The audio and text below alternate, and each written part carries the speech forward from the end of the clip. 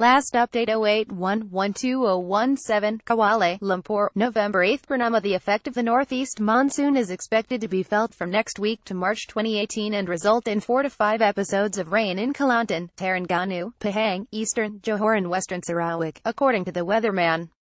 Meteorological Department Director General Louis Bahari said today the condition could trigger floods in low-lying and flood-prone areas.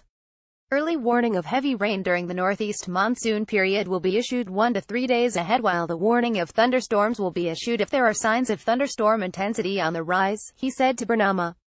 He also said that the country was now experiencing the inter-monsoon transition and this was expected to last until mid-November. During this phase, there will be heavy rain and thunderstorms in the short term as well as more frequent strong winds in the afternoon and early evening in many areas in the states on the west coast, interior of the peninsula, Sabah west coast and western and central Sarawak, he said. Louis advised the people to take heed of the bad weather warning of the department and comply with the safety guidelines. They should refer to the website of the department or the MyKUALA smartphone application to obtain the latest information which was updated daily, he said. He also said that the people should not circulate unconfirmed messages regarding the weather. Bernama.